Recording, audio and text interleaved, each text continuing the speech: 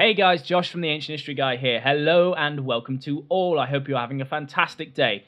Anyways, today we are going to be talking about the Bronze Age, specifically the transition between the Copper Age into the Bronze Age. So why and how did people switch from the copper to bronze? Without any further delay, let's get started.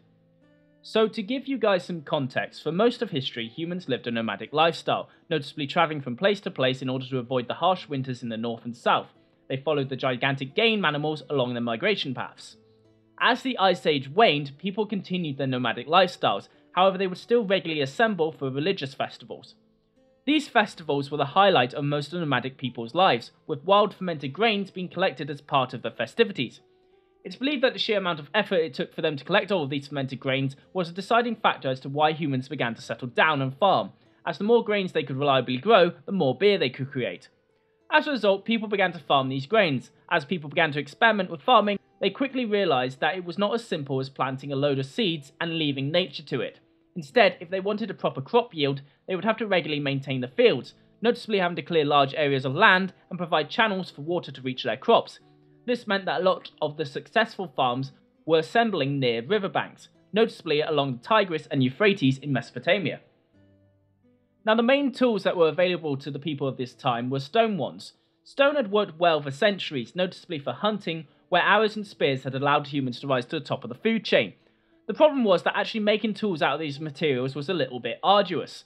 First, you had to find a stone that you could A, pick up, and B, be soft enough that you could chip away with it with yet another stone that met the same criteria. Further making things even more arduous was the fact that after all of this, if the tool broke, they would then have to look for another suitable rock all over again. How much easier would it be if they could just find a material that was as strong as rock, but could also be easily fixed if broke?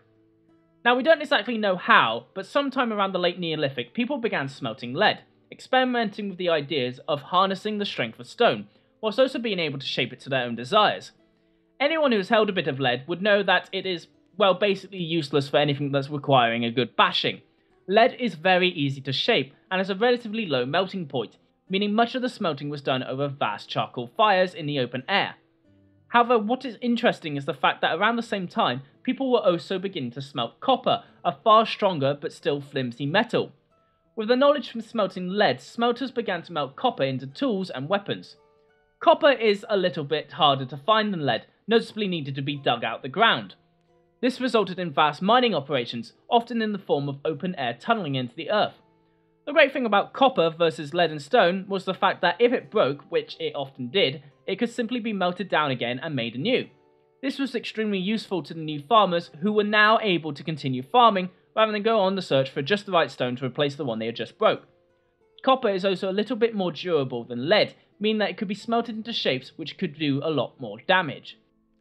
Copper solved many of the problems that the early human communities had. However, it also began to cause more problems than it was worth. Most noticeable was the fact that copper is, well, a bit bendy. This meant that even though it could be easily re-smelted and forged into something useful again, this process had to be done a bit too regularly. There were other options. Iron, after all, was readily available. However, it was extremely difficult to get it to the correct heat where they could easily forge something out of it. As a result, people began experimenting, noticeably adding bits of other stones and rock and metal into copper, seeing if they could come up with metals that were both pliable enough to be forged into any shape, whilst also being strong enough that it did not require constant reforging. Eventually, someone hit gold, or more bronze. They found out that if you mixed tin with copper, you could create a stronger and more reliable metal, bronze. Pretty soon, people began to prefer these new bronze tools, trying their best to get their hands on this new commodity. The only problem was that copper and tin, although easily excavated, are not found in the same area. This meant people would have to travel to get ingots of these metals so they could then merge them in their hometown smelting forges.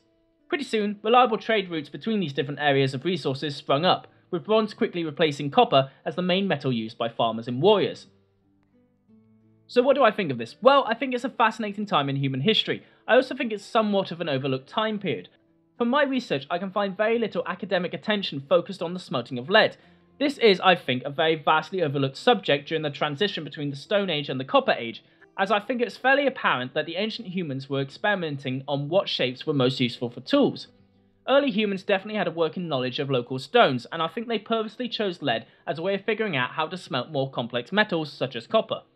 Ultimately, however, the transition from copper to bronze was the first real shot of adrenaline needed to kickstart ancient economies, and ultimately connect them to each other as a result. But those are just my thoughts. What do you think? Let me know down in the comments below.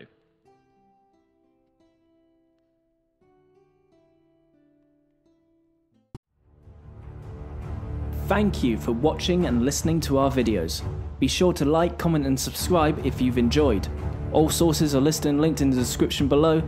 I've been the Ancient History Guy, and as always, I'll be seeing you later.